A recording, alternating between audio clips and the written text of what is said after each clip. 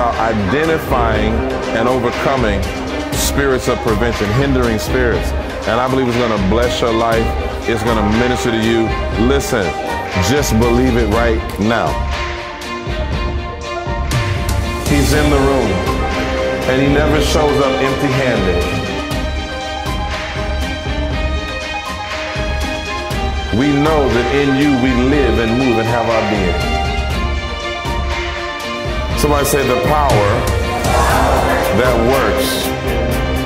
Maybe you've never seen it before, but I have not seen nor ear heard, neither has entered into the heart of man the thing God has prepared for them who love him.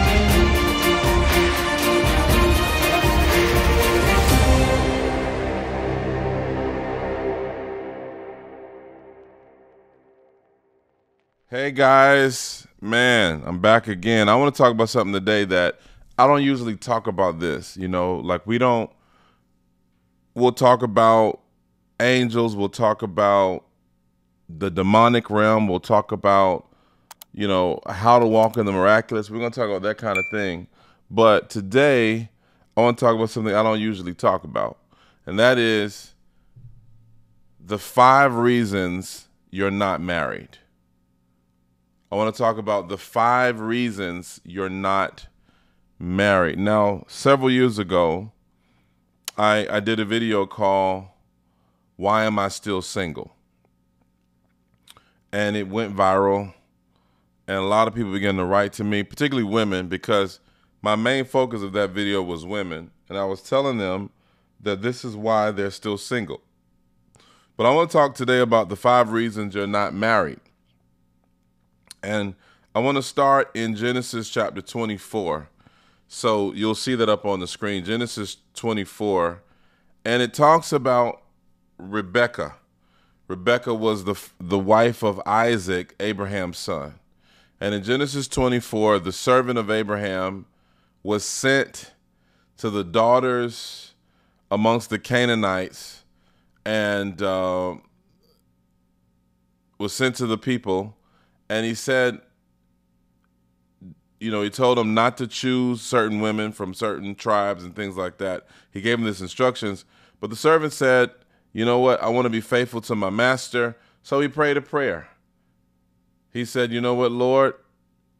You called my master and you sent me on this errand to find a wife for Isaac. He said, let it be that the woman who dips for me and my camels, let her be the one. And so the Bible says that he went down to the well, and here comes Rebekah. And it says 3 things about her that are very key when it comes to relationships.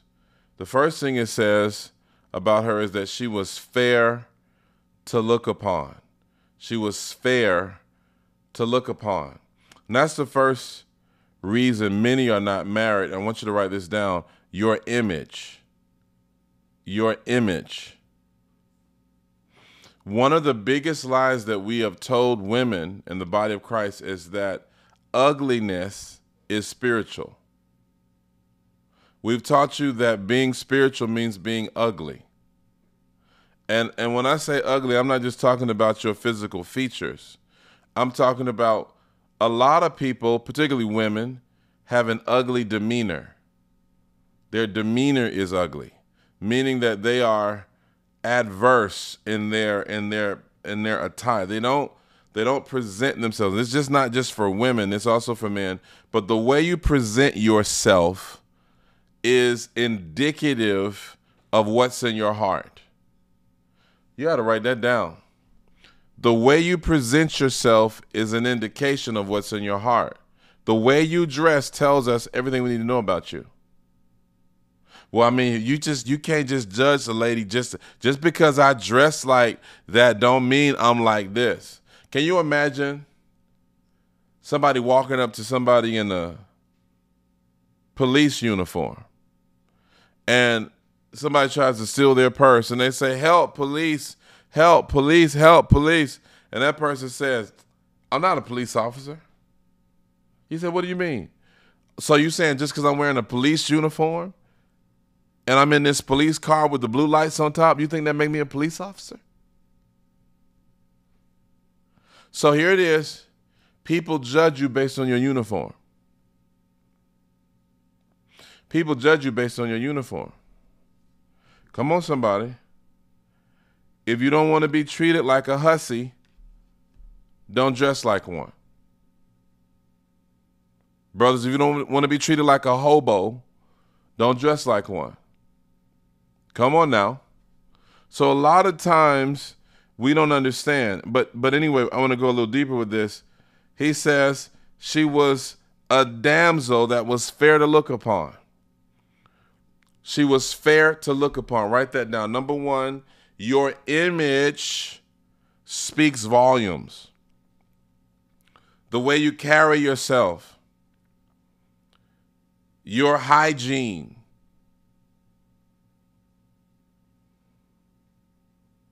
Do you know that smelling bad will keep you single? We don't talk about this in the church at all. We don't want to talk about it at all. We just try to pretend like it doesn't exist. Sometimes it's not incubus and succubus that's keeping your man from you. Sometimes you're just musty. And so what happens is that we don't understand that our decorum and our demeanor speaks volumes. We don't talk about this in the church because classical Pentecostalism have told women don't wear makeup, gotta wear skirts down to your ankles, don't do this. And so, come on, somebody. The Bible says in Joel chapter 2, verse 28, it says that your old men will dream dreams and your young men will see visions. See visions. Your old men will dream dreams. Come on, I'll pour out my spirit upon all flesh. Your sons and daughters will prophesy. So now what you're doing when you wear when you wear a potato sack to church, what you're relying upon is dreams and visions. He can't see you in the flesh. He got to see you in a dream. He got to see you in a vision. You're saying the only way you can really see who I am, you got to dream about me or have a vision about who I am in the spirit. And see, that kind of hyper spirituality keeps a lot of people from getting married. I want to say this. Let's pray. Father, just give me the tongue of the learned so I don't say nothing crazy in this broadcast in the name of Jesus, and that I edify your people in Jesus' name. Amen. Okay, great. We got that. Now listen, a lot of people hyper spiritualize relationships and marriage. And this is why relationships and marriages, even in the church, end in divorce by 50%. The divorce rate in the church is just as high as in the world. It's 50%. Why is that? Why is the divorce rate in the world just as high? In the church just as high as in the world? Because people use the same erroneous thinking that they do in the world in the church. If you want to see worldliness, look at relationships in the church. That's one of the areas where people apply a worldly logic. We use the same logic that we used before we were born again to function within relationships in the church. And that's why those relationships have the same divorce rate. Need y'all to hear this. So you got to understand what I'm trying to tell you. A lot of people don't understand that when you hyper spiritualize something that is very pragmatic and practical, although marriage is a spiritual institution, it is the first institution of God in the earth. In fact, do you know this? Listen to this. Do you know that marriage predates the church? Before there was a church institution, there was a marital institution. God instituted marriage before he instituted the church. That says a lot. If we don't understand this, we don't really understand that. See, one comes before the other. That's why the Bible says in Ephesians, the 5th chapter, for this cause shall a man leave father and mother and cleave unto his wife, and they two shall be one flesh. This is a great mystery, but I speak concerning Christ and the church. There is an inverse relationship. I shouldn't even say inverse relationship. I would say a correlationship or a correlation between the church and marriage. That's why we out here trying to preach to the world and get everybody saved, and our marriages are jacked up and our homes are jacked up, and we're losing credibility because when you're going to get those people saved in that village in Africa, that Jabuntu, brother Jabuntu with the bone in his nose is saying, but how come you got a different wife this year, sir? Wasn't it? You had a Japanese wife the last time you came. Now you got a wife come up from India. Do you know that this actually discredits the body of Christ? The divorce in the church is attacking the credibility of the body of Christ. Because we're telling people, I know enough to save your soul, but I don't know enough to stay married. Anyway, I'm getting off my soapbox here. So we have hyper spiritualized this thing. Write this down. This is very important to understand. Whenever you want to attain something in the kingdom of God or in life, you have to first identify its seed. Write that down. Before you can attain something in the kingdom of God or in life, you must first identify its seed. Now, I'm going to say something very controversial. Prayer is not the seed for marriage. That's why you can pray for a husband and still be single. You can pray for a wife and still be single, because prayer is not the seed for marriage. So the second reason, so we talked about image. I can go back to that in a minute. We talked about image, but the second reason is prayer. One of the reasons why you're still not married is because you're praying for a husband or a wife. You may say, I'm turning the channel now. That preacher done lost his mind. Ain't no way that's God. Ain't no way the Spirit of God led him to say that. Well, here's what I want you to do. Since you know so much, I want you to show me one verse in the Bible where a woman prayed for a husband. I'll wait. Please write me. You can write any correspondence to Kynan Bridges Ministries, P.O. Box 159, Ruskin, Florida, 33575. Or go to my website, KynanBridges.com. And I want you, once you found the scripture that refutes what I'm saying, I want you to send it to me. And then I'll talk about that scripture on my next broadcast. Go to my social media pages. Write in the comment section below right now. I want you to show me the verse where Eve prayed for Adam. She couldn't pray for him. She didn't exist. Adam was first. That's why, woman, you praying for a husband is a waste of your prayers.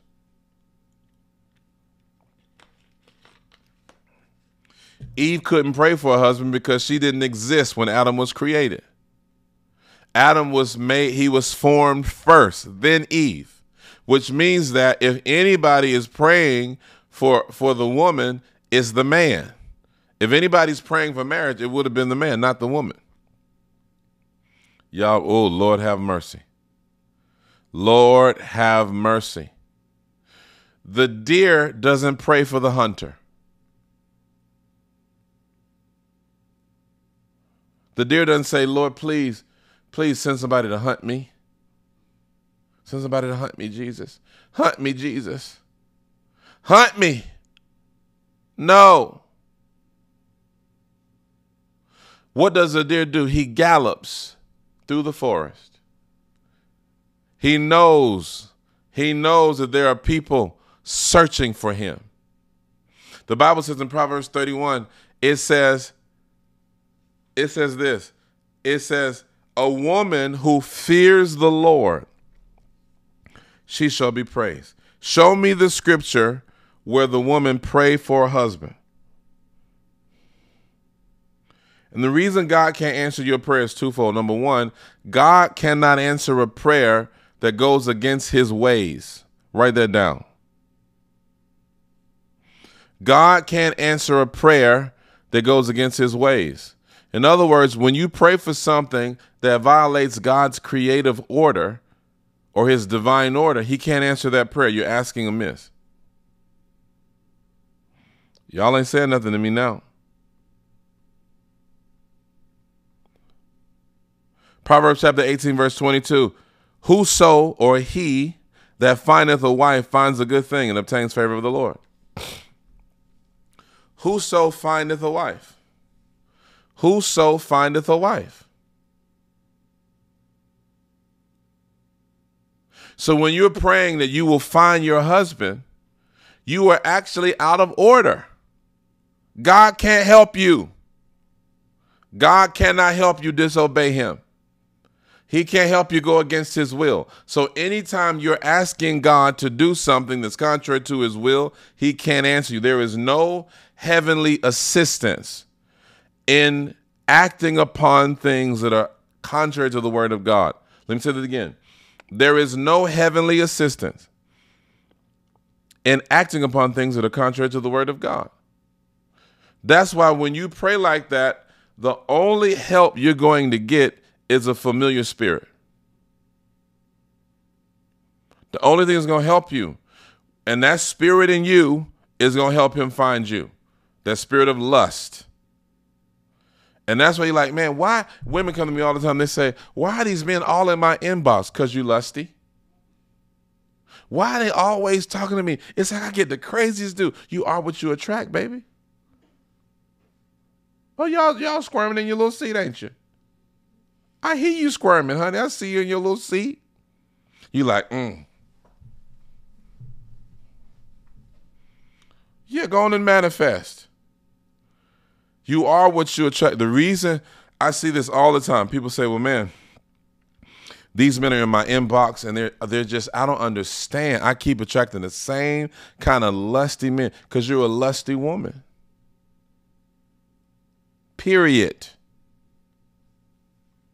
And this, you know why? Because you're praying in lust. You're asking amiss that you may do what? Consume it. Read James chapter 4. You ask amiss, why? That you may consume it. What is the it? What you're asking for upon your own lust. You're asking amiss that you may consume it upon your own lust. It means that you are trying to get God to satisfy your lustful desires. That's number two. Number one, our image. It'll go back to the image thing. I'm not just talking about your physical features, whether you have brown eyes or whether you have curly hair or straight hair, or whether you have dimples or not, or whether you're tall or whether you're a little bit big or small. I'm not talking about those things. We don't body shame here. However God made you is how God made you, and he made you fearfully and wonderfully. We know that. But I'm talking about image is the way you present yourself. Who you are and how you were made is God's gift to you. How you present yourself is your gift to us.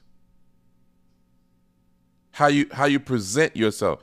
If you know you're big, right? Do you know that there's a way that you can come on somebody? And I believe in losing weight for health, but I'm talking about if you know you're a little on the bigger side, there's a way you can present yourself where you look so good.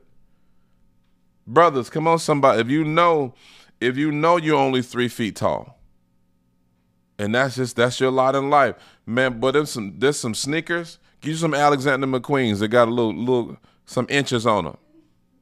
Come on, man. Come on, you got to get your prints on. Get some stacks.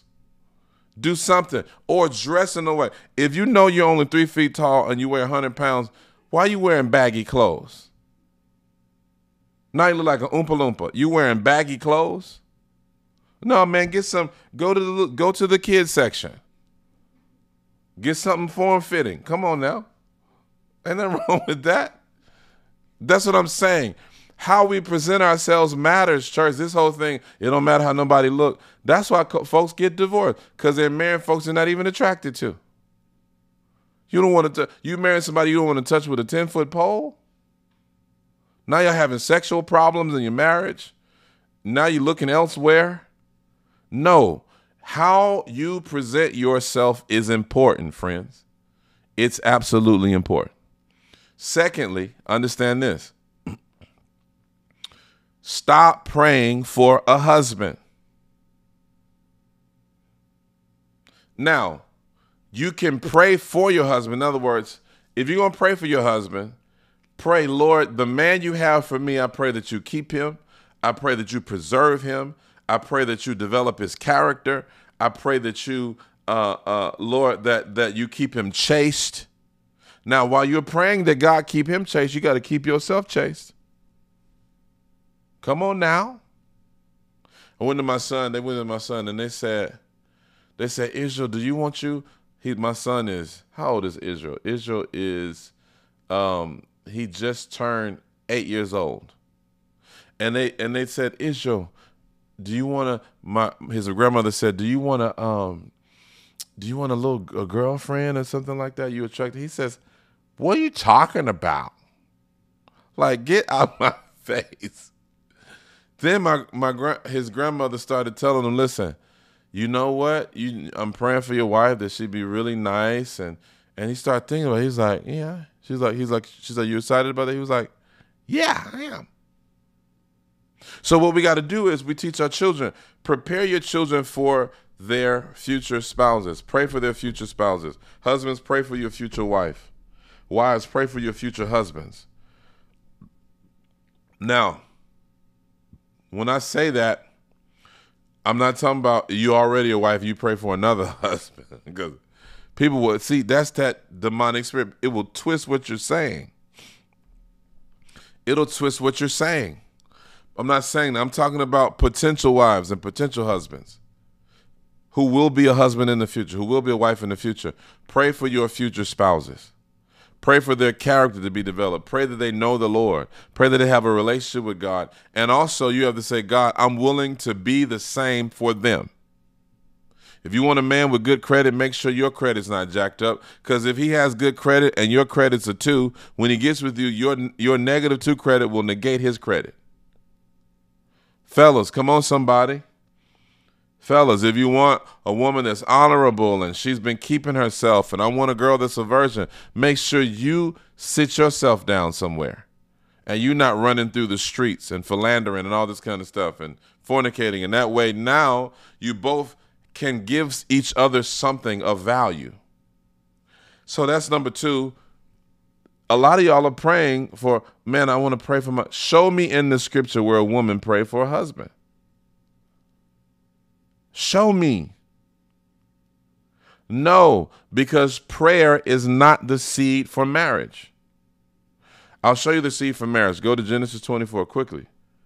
Whoso findeth a wife findeth a good thing and obtains favor of the Lord. Come on, somebody. Whoso findeth a wife findeth a good thing and obtains favor of the Lord. Am I helping anybody? Genesis chapter 24. Look at what it says. And I stand correct. He said, I will make thee swear by the Lord, the God of heaven and the God of the earth, thou shalt not take a wife unto my son of the daughters of the Canaanites. So I said earlier, and it was a mistake, that Abraham told him to go down to the Canaanites. He said the opposite. Don't go to the daughters of the Canaanites. Don't go to the daughters of the Canaanites. Don't go to the daughters of the Canaanites. He says, among whom I dwell. In other words, don't get none of these around here. Don't get none of these around here. I don't want him to have any female from around here. Now watch this. Go to my country and of my kindred. My kindred, there's so much in this. Look at what happens.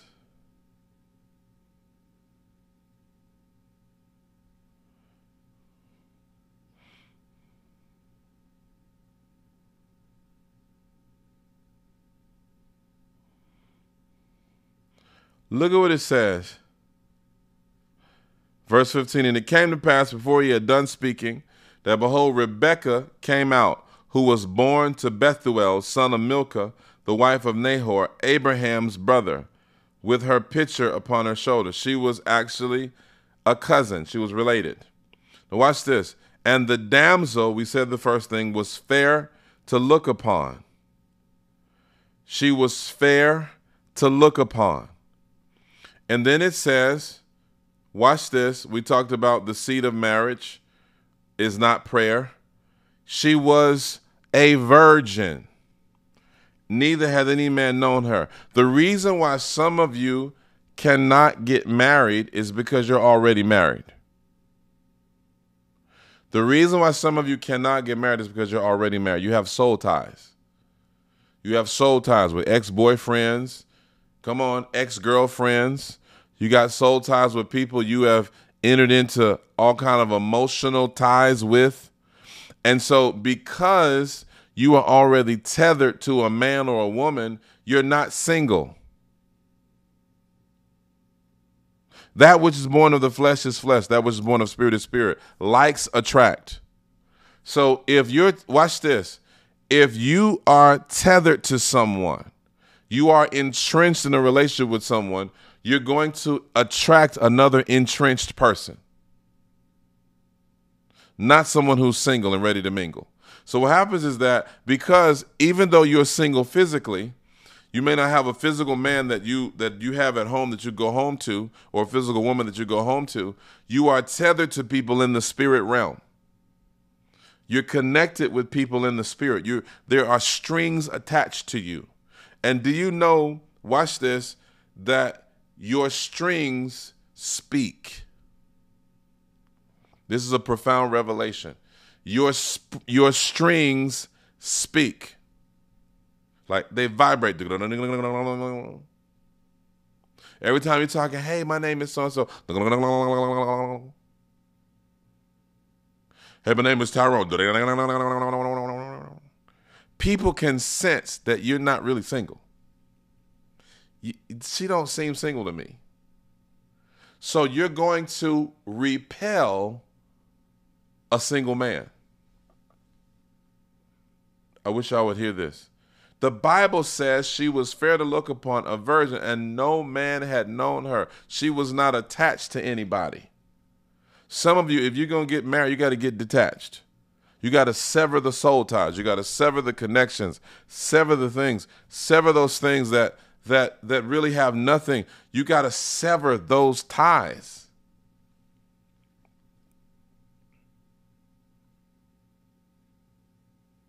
You ever see those filters on TikTok and Instagram where it's like the person's there and then there's a person looking over their shoulder like this? They have these filters where it's like somebody's looking over your shoulder, but it's not real. It's inside the filter. Do you know that when you have soul ties, you have those filters? Every time you're, ladies, listen, when you have soul ties with other men, every time you're talking to a man, he senses another man looking over your shoulder. He can sense, man, she's tied to something. She ain't free. She's not free. She's not free. You can tell. I smell another man somewhere. And any decent man is not going to continue to pursue you once he finds out that you already have a man in your life. Even though you say, I don't have a man in my life, oh, no. This is further exacerbated by the fact that many of you have children. If you're a single woman with children, right, there is something called a baby daddy. Now, baby daddy, if you don't take this thing to the courts of heaven and get a divorce decree in the spirit, that baby daddy will be a spiritual husband to you that will keep you from ever getting married. And if you get married, he will keep you from enjoying and cleaving to your husband, and vice versa. These are marital covenants in the spirit realm that have to be severed. And the truth of the matter is the reason why Rebecca was visible is because in the spirit realm, she was free. Y'all talking about Lord send a husband. Lord send a husband. No, you need to sever the ties so that the man that God has you can actually see you. That's number two. That's number two. Actually, that's probably number three. Because I said number one, image. Number two, you're praying for a husband. Stop doing that. Number three, sever the ties. Sever the ties. Sever the ties. Says that no man had known her. Glory be to his holy name. No man had known her. Then it says this. It says, and she went down to the well and filled her pitcher and came up. She went down to the well. Now, that's important. That's an assignment. See, back in the day when a woman went down to the well, that was her responsibilities as a young maiden in the house, a young virgin in the house. She was the one they would have to cook and clean and run errands. She had fully embraced her assignment in that season. And ladies, particularly ladies. Now, I want to talk to the men too, but I want to talk to the ladies for a second. One of the keys to being found is being fully engaged in your assignment. There is nothing more attractive than a woman in her assignment. I'm going to tell you a secret about my own life. When I met my wife, she was serving. I met her serving. We're at a Christian camp. My wife had a tray in her hand like this and was walking out of the kitchen. Just like it says in Genesis 24, Rebecca came out with a pitcher in her hand. She was in a posture of serving. She was a servant. She was a servant. She was fully engaged in her assignment of service. And you being a servant and you being in your assignment is the key to being discovered, particularly as a woman. Man, the same with you, although we're talking about women now. Adam had work before he had a wife. Write that down. Adam had work before he had a wife. And I've said this many times, and I've had people leave my church over this because I have some women married to some raggedy husbands who won't work. They're losers. They won't work. They won't get a job. The Bible says if you don't provide for your household, you are worse than an infidel. You are worse than an unfaithful man. You're worse than an unbeliever. Men, hear me. If you don't provide for your family, you are worse than an unbeliever. And we got men who want a wife but don't want to work. And then y'all have the nerve to have children. Now the children are being tormented by your broke behind. You know, you go to the store. Don't you touch that. Don't you look at that. You know we can't afford that. You know, and they say, why did you bring me here on this planet then? Daddy, like if we ain't gonna have no, we're gonna eat Rice Krispies every night. Do you know how evil that is? Do you know how wicked you are to bring children in the world that you have no intention or no capacity to take care of? Now, I don't believe in abortion. Don't get me wrong. Listen, I believe in having children, being fruitful and multiplying. But God gave Adam work before he gave him a wife. Some of y'all talking about, I want a wife. No, you need a job. You need a job, buddy. Get a job and master your work. Adam mastered his work before he could manage a wife. And this is so key. Ladies, listen to me. Rebecca was in her assignment. She was doing what she was required to do in that season. And some of you are sitting here with no dreams, no goals. You don't come to church. You don't serve. You think you're going to be on Instagram looking cute, taking pictures in front of the mirror, and somebody's going to find you. No real man is going to locate you that way. The way you're going to be located is in your assignment. She was serving. She had a pitcher in her hand. She was ready to draw from the well. Are you ready to draw from the well? I know you got good filters on IG. I know you make good TikTok videos, but are you ready to draw from the well? Are you ready to draw from the well? Hear this by the Holy Ghost. Get in your assignment. Paul wrote in 1 Corinthians, he says, the unmarried woman cares for the things of the Lord, how she may please the Lord. Do you know it's better to be unmarried and you have the full capacity to be devoted to the Lord? This is the season where you need to be developing in your gifting, developing in your calling, developing in your assignment. Don't you wait for a husband before you find out what God's called you to do. In fact, find out what you're called to do. That way you know when he's not the one. Because once you know what you're called to do, you tell him you're called to nations. He says, I want to stay in the neighborhood. He ain't the one. You tell him, God already told you I'm going to have 80 kids and he don't want any children. He's not your husband. And see, people don't understand this. God told me what I was called to do when I was 15 years old. I knew when I was a teenager what I was called to do, and I'm doing exactly what I was called to do. I knew exactly what I was called to do when I met my wife. I had no questions about the fact that I was called into the ministry. She knew that, and I knew that. And that's how we were able to come together. So that's number 4. Amen? That's number 4. You need to understand that she was in her assignment. Write that down. Write that down. Number 1, your image. Number 2, your prayer life, how you're praying. Come on now. Number 3, she was unknown by any man. She wasn't attached. Number 4, she was in her assignment. The number 5 is very important. This is one of the issues right here that I'm going to deal with, and then we're going to close out in prayer. Watch this. She filled her pitcher and came up, and the servant ran to meet her and said, "Let me, I pray thee, drink a little water of thy pitcher." And she said, "Drink, my lord."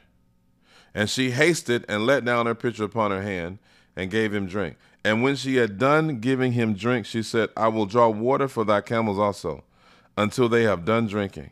And she hasted, meaning she did it very fast, and emptied her pitcher into the trough, and ran again into the well to draw water, and drew for all his camels. And the man, wondering at her, held his peace, to wit, whether the Lord had made his journey prosperous or not.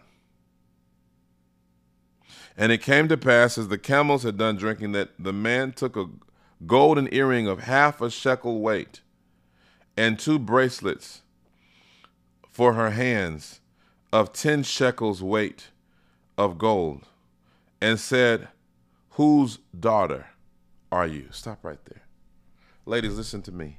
She was hospitable. She was hospitable.